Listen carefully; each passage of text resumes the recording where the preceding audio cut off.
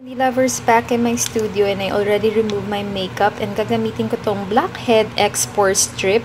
Ito yung brand Pilaten. So yan na.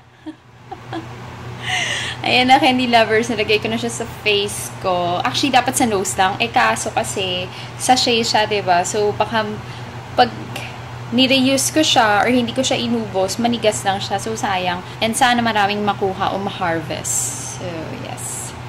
I bought something from MAC Mineralized Skin Finish. Ito yung soft, gentle. Ang ganda niyang highlighter.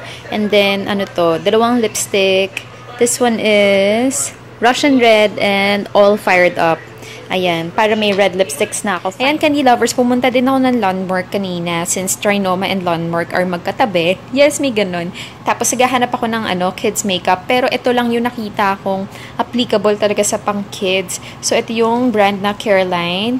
Ayan. And as you can see naman talaga sa packaging, mukha naman talagang pang bata. So, tinanong ko naman si ate girl. Sabi naman niya, pang bata naman daw talaga. Mas mild yung makeup na to compared kay Everbelena. Kasi si CARELINE and Everbelena, sister company lang sila. So, papansinin nyo, medyo hawig sila ng packaging. But anyway, ayan, ito yung mga napamili ko. And look, meron din akong biniling brushes. O, diba? And, sabi rin ni ate girl, syempre, ito at least, B-FAD approved. Kasi, tinanong ko si Mommy Shen. Sabi ni Mommy Shen, meron daw kids makeup sa Toy Kingdom. Kaso sabi ni ate girl, hindi, baka dangerous daw kasi hindi naman daw B-FAD approved. Which, napaisip nga din ako, oo nga naman, diba? Kasi pang laruan yun. And ayoko naman na masira yung face ko. So, ayan, I opted for this brand, CARELINE. So, yun, lamang. First, papakita ko pala sa inyo yung mga products na nakuha ko. Ayan, from Etude House. Ayan, ito yung press kit.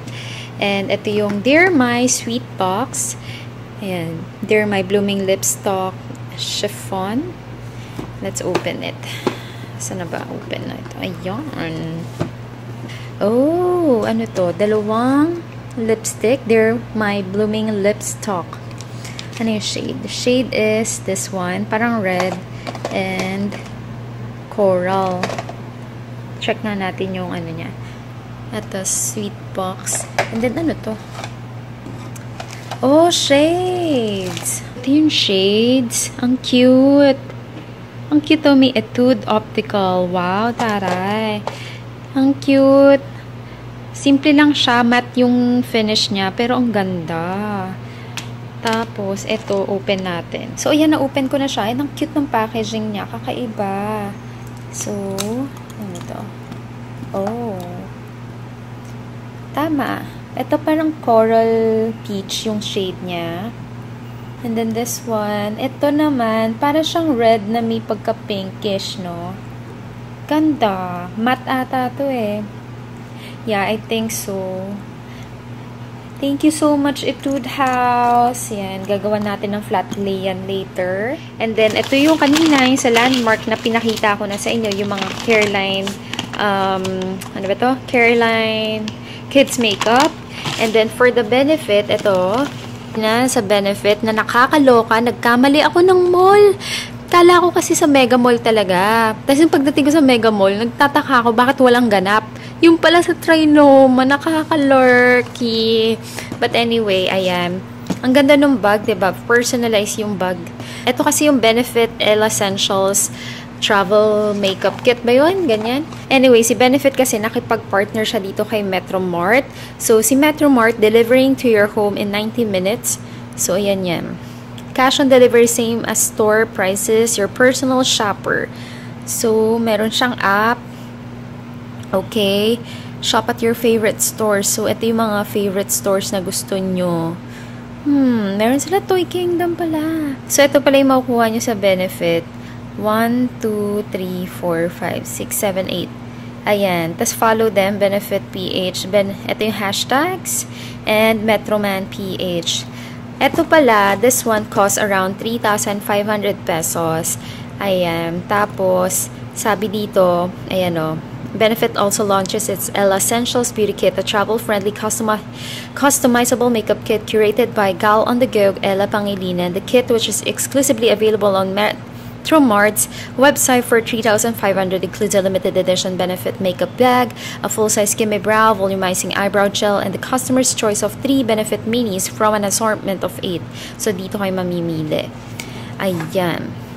Let's open this one. So, ayan. Ito yung nasa loob ng pouch. Ito pala si Ella Pangilinan. Ayan siya.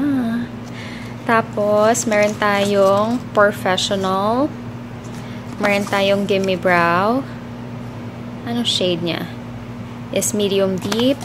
Meron tayong Dare Real Mascara. And Dare Real Push-Up Liner. Thank you so much, Benefit Cosmetics Philippines. Nakalimutan ko i-vlog, so may nagpadala sa akin. Ano bang name nun?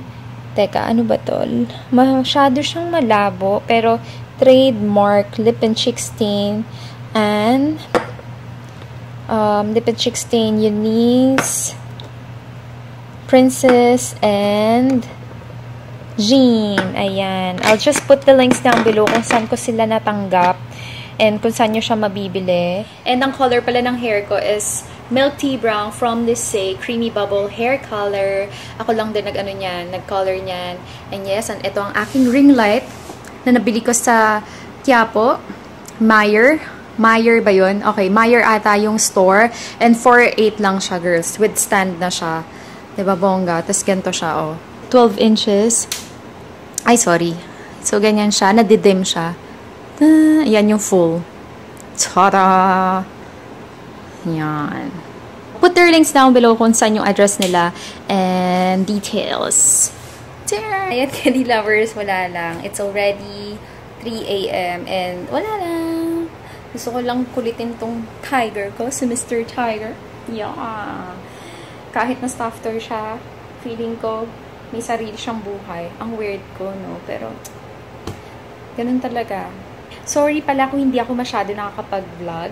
Kasi sometimes, alam mo yung feeling na even if na gusto mong i-share yung some things sa nagaganap sa sarili mo, you just rather keep it to yourself. Kasi, ang daming mga lovers, nagpadala sa akin si Miss Jane Lakap, the owner of Neutral Organics. Ang dami niyang pinadala, girls. Ayan, so I'm so excited to do a review about this one. And hopefully, maging okay siya sa aking skin. So, thank you so much, Miss Jane Lakap of Neutral Organics. Follow me on my Instagram account at joyceesola. Ayan, ganyan lang din ako kasimple mag-layout. Flat lay, diba?